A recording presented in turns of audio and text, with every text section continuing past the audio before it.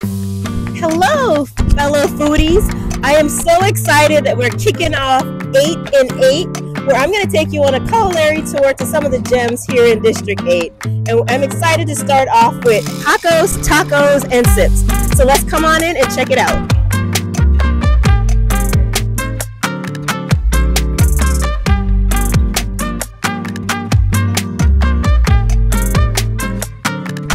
This place is absolutely awesome. I am lucky to be here with Javier and Anna, the creative genius and owners of Pacos, Tacos, and Sip.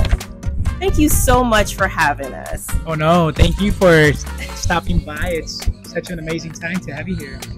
I am so excited. Tell us a little bit about what inspired you to create or to form Pacos Tacos. So basically we had to rebrand because we had two bread and honey house. And one bread and honey house was consuming the other one more. I think one of my friends had already told me that was going to happen. And the community was really in need of a good taco place around here. So we launched it with the efforts of having food that was affordable and quality that you can enjoy and that your wallet can be happy with, especially with inflation going on lately. This is the first time I've ever had an interview where there's so much appetizing food in front of me. Tell me a little bit about what we have here. So here we have a little bit of everything. Well, not too much of everything, but we have a quesadilla taco, which is our crispy taco that we dipped in a red chili oil on the plancha. Yep. Then we have our carne asada, which we marinate overnight. Yep. And then after that is our al pastor, which is our pork adobado. And then we have our carnitas, another pork dish, another pork meat that we braise and marinate overnight. We have our consomme, some refried beans. We have our chips and wok, our asada fries, so that you can share. And then we have a bunch of different salsas and pickled onions. And let's not forget that we're gonna have to try the horchata and the jamaica, which is a hibiscus. It's sweetened. So I hope you enjoy. I hope you can taste all this good food. Well, I'm looking forward to my first bite. Which one should I try first? I think you should definitely start with, let's go lighter in flavors. I think you should start with the carnitas, which is going to be that one over there. Okay, I'm going to literally drop my mic. There you go.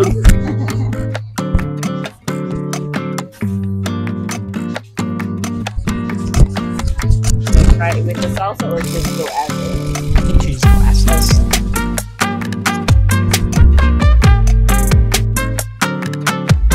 Be able to taste the crispiness of the meat, but also the moisture of the meat. It should be, you know, have some quality in there, some crispiness, but not be dehydrated.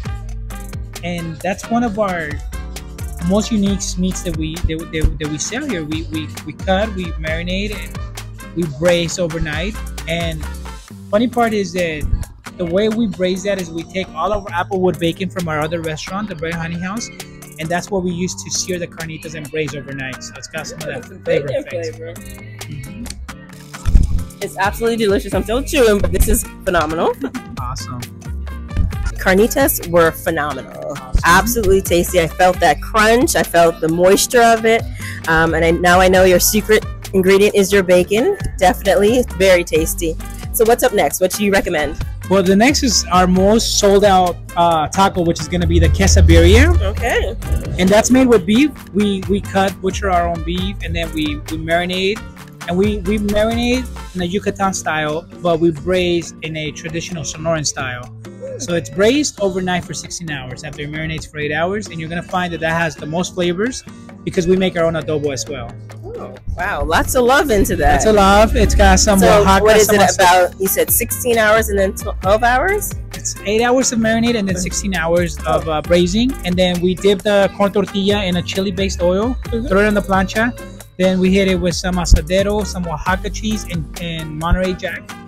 In case y'all want to steal my secrets, there you go. And then we put our braised beef on it, cilantro and onions, and then from there it's just history from there. Okay, I'm excited. It looks like a lot of tasty season, and I love the fact there's so much love that went into it. So before every birria taco, it's at least 24 hours of love that's been poured into it. And you can definitely try it just as it is. Okay. Or you can also dip it into your consomme, like a lot of traditional or trending foodies do. Okay. And then take a quick bite. I think I'm gonna go for the dip.